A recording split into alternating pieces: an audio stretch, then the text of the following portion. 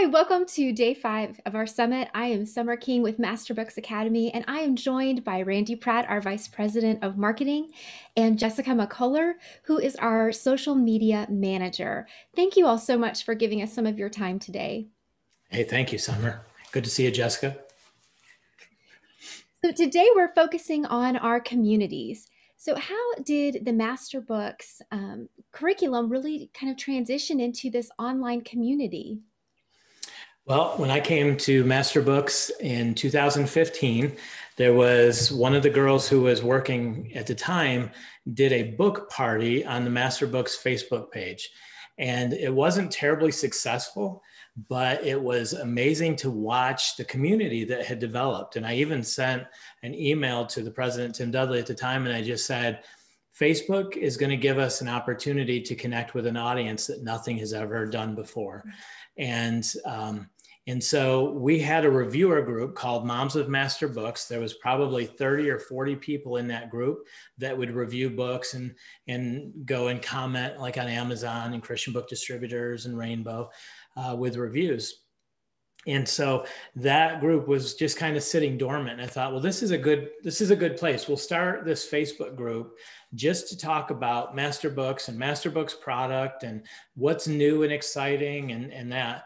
And so we started doing that with 46 people in the group. And then the group just really took off and started to grow. And that was right about the same time Facebook had just said, groups are important to us. And so we're going to launch and promote groups. And so that's how we got started in the community. As it grew, the value was just there for us to be able to hear from customers and interact, answer questions and support, and to meet some of the greatest people that we've ever met.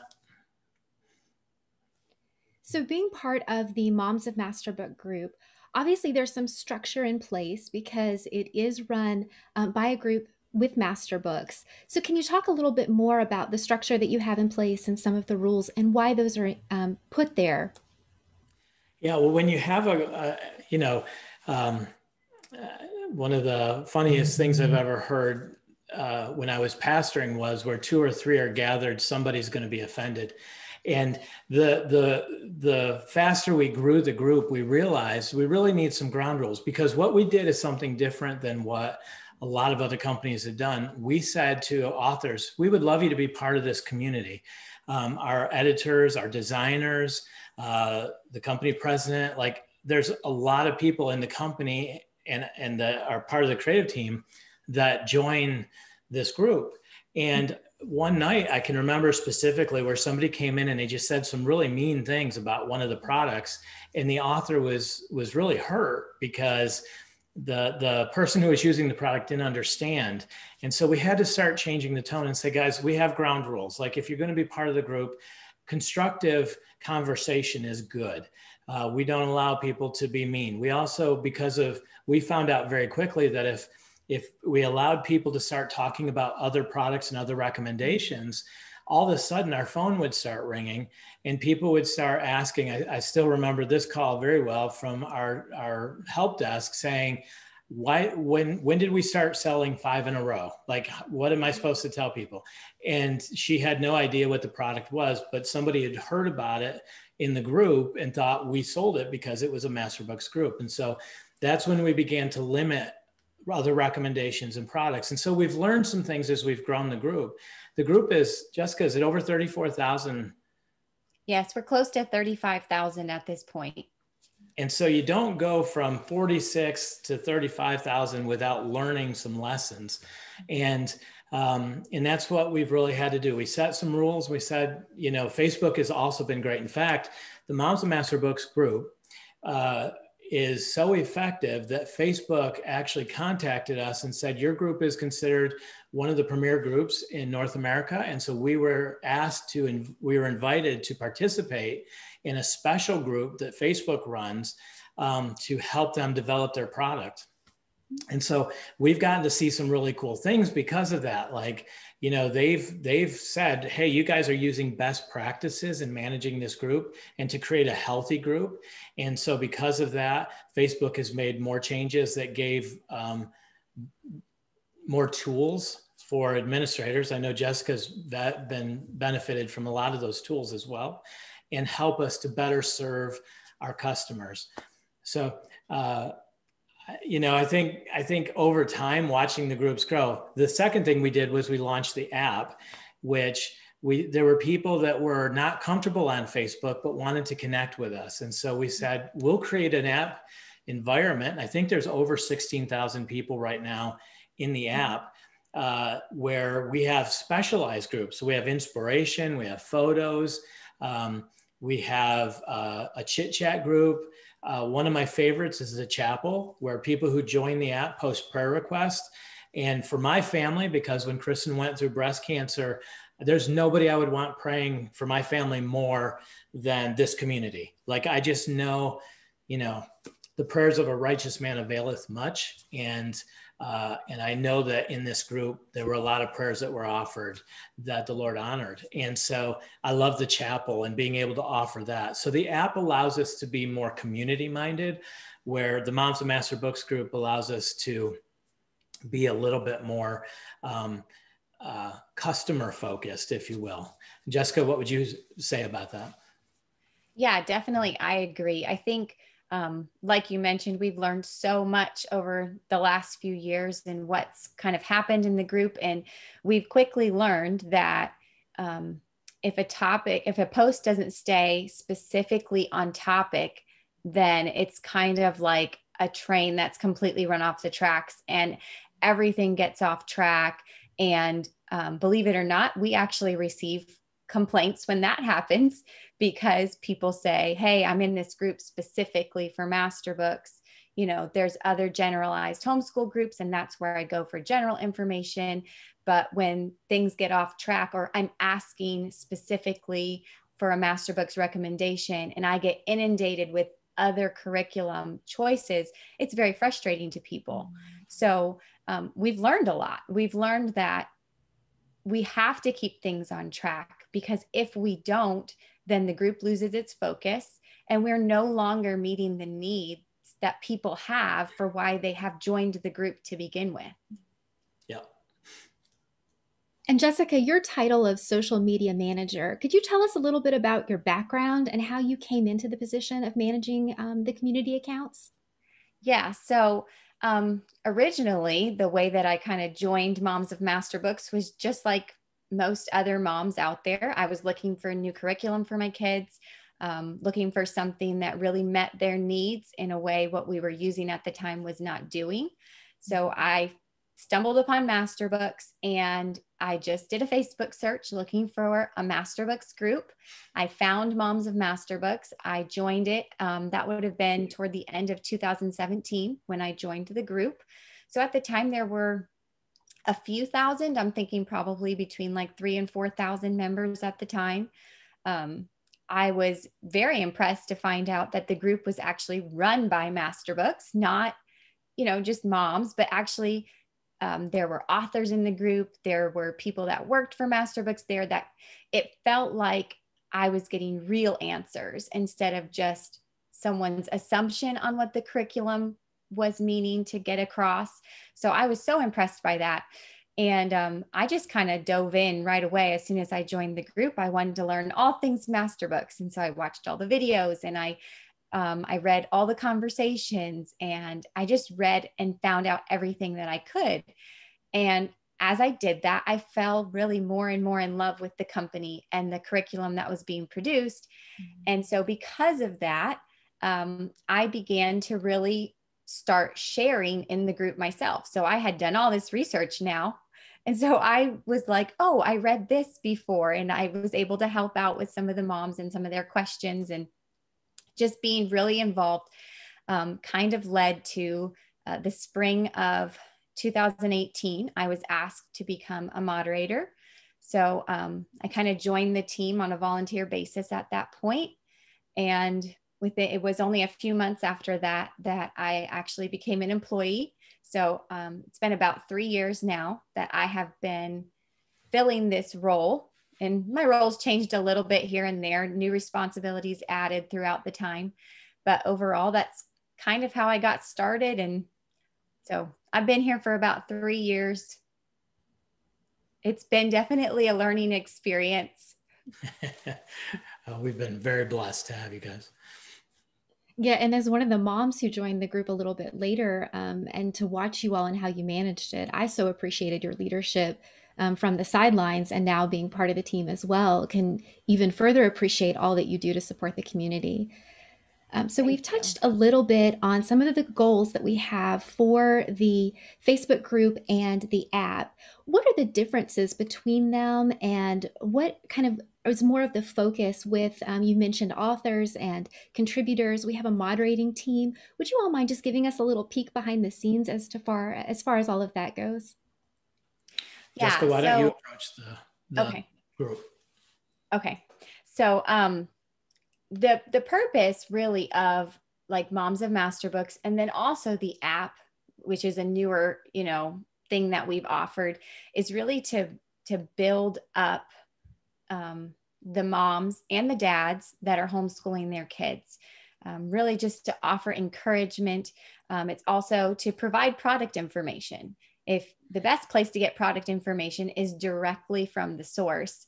So offering our Facebook group and our app and having access to the team at Masterbooks is really so beneficial, because you can really get correct information. Mhm. So that's part of the reason why the groups are offered. And then providing community, offering connection with other homeschool families, other like-minded homeschool families. There's a lot of homeschool families out there, but we don't necessarily agree on a lot of topics. So finding other families that value a biblical worldview, that value some of these things that are so important and foundational to the Master Books statement of faith and communities, building that community environment and those connections. That's really a lot of the goal behind these groups.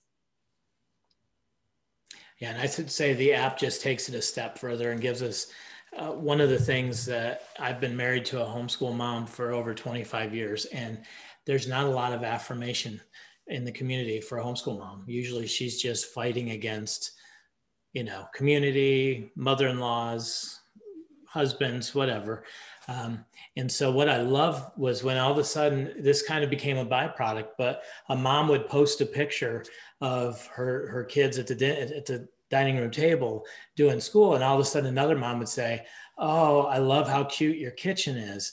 And just watching somebody get a little bit of affirmation that came from that was beautiful. And so that's something, that community where when you post your kids' test scores, or you post your beginning of school pictures, to have 10, 20, 30 other moms come in and say, "We pray you have a good school year," and "Wow, you've done a great job." I think that that's just a real value that's a byproduct of having these groups. Well, and the really neat thing is, as families are looking online and they are looking for curriculum options, when you go to so many of these other curriculum providers and their pages, the pages have a very different feel than the Masterbooks page. And really, that element is community. Would you all agree with that? Absolutely. Absolutely. I think from a marketing standpoint, we had my background was sales and marketing, and then heavy into the homeschool curriculum and textbooks. And then I took a stint as a pastor, and part of turning around a church and growing a church is to build strong community. People tribe, and once you build a tribe, that tribe helps each other and strengthens each other and all of that. And so I think it was just a natural progression of homeschool marketing, pastoring, to pastor marketing, where that's really what we try to do with Master Books, Moms of Master Books, is the moderators and Jessica and the team, and in the app with Desiree and the team there, and now with the Academy as well, is pastoring the homeschool users that are part of our community, our tribe. And one of the really unique features that we can find on your site are the lives. Would you tell us a little bit about how the lives came to be and the topics that are generally covered in those?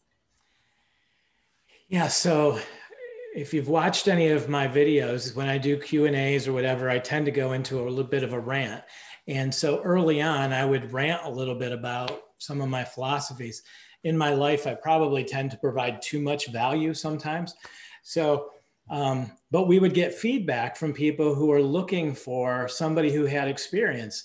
And I would do these things like, there was one video I remember just saying, listen, if I could tell my younger self something like, hey, dumb 20-year-old Randy, you need to know this to support your wife.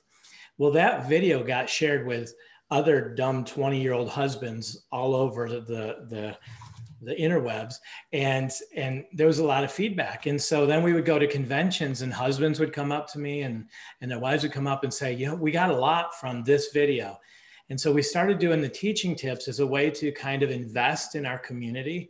And it's an eat the meat, spit out the bones. We don't know everything. I don't, for me, it's just, hey, these are some lessons I learned. If you can learn something and save you a little bit of pain, or maybe here's something I can offer to a family to be a little bit more successful, then of course, Masterbooks is more successful in a home that's more successful as well.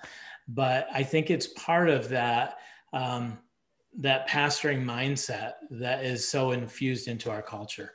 So that's really where that came from. And the lives are not kind of just that one and done, right? I mean, Masterbooks makes them available after the fact. If someone's watching right now and they want to know, where can I find these videos? What's the best place for them to go look for them?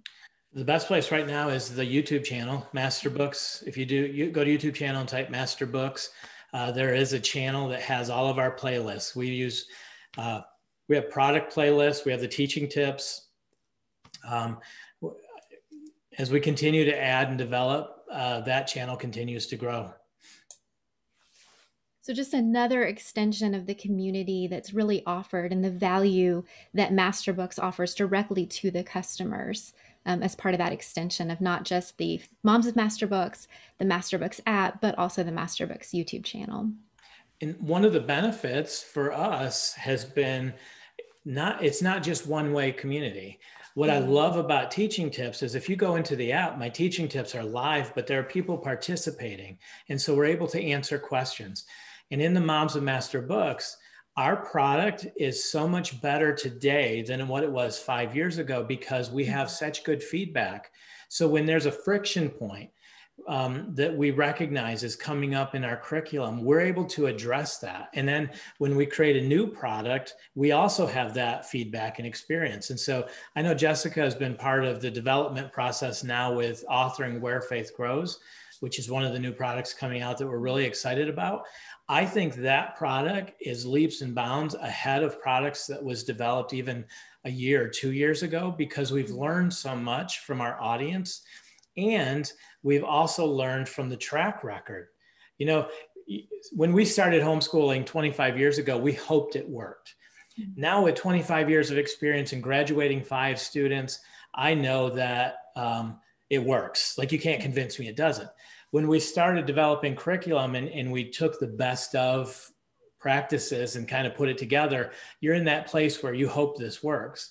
Now that we're 5 to 8 years out, it's like, I know Masterbooks works. Like, we've got the test scores to prove it. We've got the families who are going to give up homeschooling that turned around and said, no, we're going to continue homeschooling. Like, we know it works now. And that's come because of a byproduct of being in a community with users and hearing what they have to say, hearing what successes they have, hearing what challenges they encountered, and then developing better products.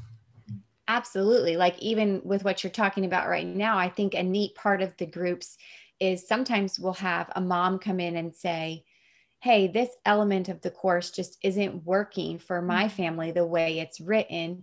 And then other moms will jump in and say, it didn't really work for us either. We adapted and we tried this instead. And so that's a really neat part of the communities where you can say, you can kind of get feedback from other moms, but then also, even as a company, we're able to see those conversations and to see, okay, let's make some changes in this area because this part is maybe not quite like a perfect fit. And so then we can make, we can adapt things in the future. And part of that is we do things in small print runs, and we can make changes quickly when there is some type of a friction point like that. So that's a huge benefit of the community. for connecting with other families and figuring out what they're doing to work. And then also for us as a company to be able to make those changes that meet the needs of the homeschool community. And as you mentioned a moment ago, looking towards the future, what are some future horizon plans that Masterbooks has kind of in the works? Well, definitely continuing to invest in the Moms of Master Books and the app. One of the most exciting things that we've done this last year was to launch the Academy. And I think the Academy is a work in process. If you're familiar with Master Books and you've been part of our journey, we growth hack. Growth hacking means that you invest a little bit, you see what works. When something works, you invest more. When it doesn't work, you retreat and try something else. And so the Academy is strongly in a growth hack phase where we're seeing what's working, what's resonating, and what to work with. I believe, Master Books mission statement is ink on paper to touch eternity. I say impact eternity. I get corrected on that often, but it seems you have the sign up somewhere behind you. I can't botch it up this time, but one of the things that I believe is the Lord has brought the right people in at the right time. The Lord brought Jessica into the Mom of Master Books when it was needed to have her energy and her attention to detail and all of the things that she brought. Your story is very similar. So tell everyone your story. What happened in Nashville that changed your life dramatically? Forever, the trajectory changed. Yes. Well, and we talked about the lives a little bit ago and the moms of master books. And so I was like Jessica, I was a mom searching for a different alternative for a child that was struggling.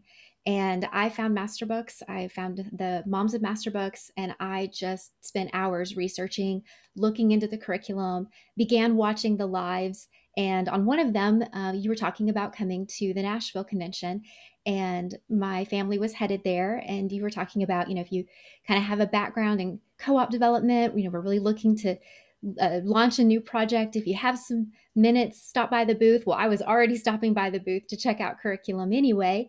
And that got us talking about the possibility of launching an online academy as an extension of Masterbooks. And so that's what we've done this past year. The growth has been phenomenal. The response has been great. And we are adding more courses every day. And so your background, tell us about your background, because there was a reason that I was really interested in optimizing and using your skills with the Academy. Yeah, I come from a fairly eclectic background. I did spend my younger years in public schools, but as I got into the older grades, we found that the school systems they were not what we wanted anymore. And so my brother and I actually asked my parents if they would consider homeschooling. And so we did. We made that transition. And then I was actually a homeschool graduate and went on to get a degree and began teaching in a more traditional classroom, trying to make a difference in a way that I had seen, issues and failures in my own education in the school systems. And so I went into the traditional classroom. I wasn't able to stay all that long when my husband went into active duty service with the military. And so we began moving, and then it came time for our oldest who needed some school options. And we were looking into the future, knowing that we were going to move multiple times in those early years. And we just didn't want to interrupt her educational process and development. And so I was familiar with homeschooling. So we chose to homeschool. And within her first 3 years of homeschooling, we lived in 7 different states. So it became something that kept us connected as a family. But in that 3rd year, we kind of settled down into one of our assignments and began to make that correction. But in the process of moving and working with so many different co-ops and cover schools, the state that we currently live in, we became very involved in our local cover, and I began teaching with them and then moved into an administrative position with them as well. So it was kind of this weird mixture of all the things that, you get frustrated sometimes when you're in your story and God moves in ways that you just don't understand and you're not even all that happy about. And then you get to a point and you look back and you go, oh, that's what it was for. And talking to you at Nashville and realizing, looking back, he was creating, a story I didn't even know he was writing. So yes, yeah. And this is part of the story that he's preparing us for that we don't have any comprehension of for the future. I think homeschool families, I'm going to rant for a minute, but I do think homeschool families have such a, we're called, the Lord, this is a position that the Lord has called us to. And these journeys that we have when we homeschool, to be encouraged that sometimes when doors are closing and opportunities are changing and we're moving, like I'm thinking about 5 years ago when the Lord moved us from New York to Arkansas, there were parts of me that didn't know if that was the best thing that you could expect. And then even breast cancer with Kristen going through that. And yet I see the hand of the Lord in it. And the farther you are away from those experiences, the more you're like, you were absolutely in that. And so both of your journeys and the way the Lord has brought you into Masterbooks to work with us. And we are so blessed to be part of your stories and have them intertwined. And then also the users that we come in contact with all the time in the testimonies. Now, Summer, you also authored a course. So tell us about the course that's in the Academy, because today you're going to be interviewing other instructors from the Academy. Yes, I'm so excited about today's lineup for the summit and getting to introduce so many of you all to our instructors. I am an instructor with the Academy. I currently have the World History course for high school that's available through Masterbooks Academy. And I think you did an excellent job of bringing more biblical worldview into the course. And I love what you did in teaching the course. I thought you did a really good job. And you helped the other instructors bring value to their courses. So as soon as like if I connect with an author or an instructor, I put them in touch with you, and you pretty much take over with helping them develop the product that they're going to roll out. Right. In developing the World History course, I was one of the earlier instructors to the Academy. And so, like you had mentioned before, growth hacking our way into success there, it gives me that unique perspective. I know that I worked really hard in the World History course to bring in that daily content, that biblical worldview. And at Masterbooks, that's really what we pride ourselves on, is giving that apologetics-based biblical worldview in every subject, because there's no subject in which God is not permeated. And so the Academy really exists to come alongside families to provide that supplemental to the curriculum that they are going through quality instructors. And the lessons are still in that masterbook style of being shorter, quality lessons. Nothing is sacrificed in the quality of the instruction. It's just given at a level that's so much more attainable and easily remembered by the students as they go through the courses. Yeah, very well put. I want to give a shout out as we wrap this up to your mom and the course that she's doing. Tell us just a little bit about what's coming, and I think it's going to be an awesome course. Yeah, one of the things we've really enjoyed at the Masterbooks Academy site is the ability to add in electives. So the traditional process, which I know Jessica and Craig talked about, how a book really comes to be with Masterbooks. Well, it's a bit of a process. At Masterbooks Academy, we can speed that up a little bit and get electives into the hands of our families. So currently, we have great electives like PE and Intro to Guitar. Well, one of the things that I knew was that my mom had worked in deaf ministry and had been an interpreter at the collegiate level, and her heart for the deaf and hearing impaired community is just something that I thought, like, this is going to be a great fit for Masterbooks Academy. So we've been developing a very basic intro to sign language course, but it's not just like any other course where you'll still learn the alphabet and the numbers and quite a bit of vocabulary, but the course really builds ultimately to sharing the gospel through a very simple hymn, Jesus Loves Me, and doing the first two verses of that and explaining the gospel to our kids. And then also now they're going to have the ability to sign the gospel and then do the ABCs of salvation as well. So the encouragement isn't just to absorb the knowledge, right? That's never what we want our kids to do. We want them to go out and make an impact. I know that, it's ink on paper to impact eternity, but I think about the Academy as being an extension of that, which is, the impact of eternity is through the instruction that we get. So the instruction through the Academy to impact eternity. For sure.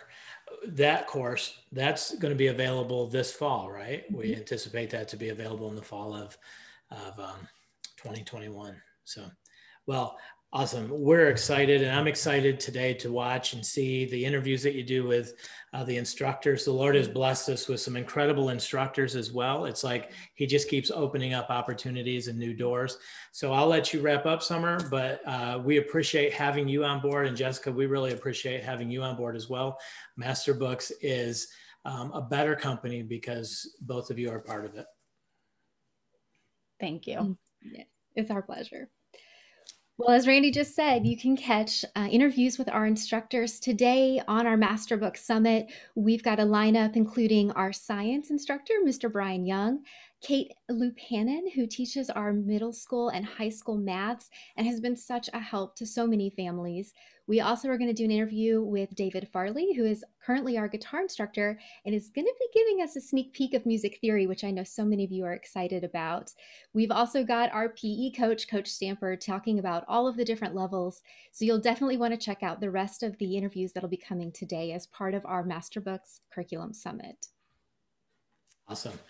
We'll see y'all later. Bye-bye.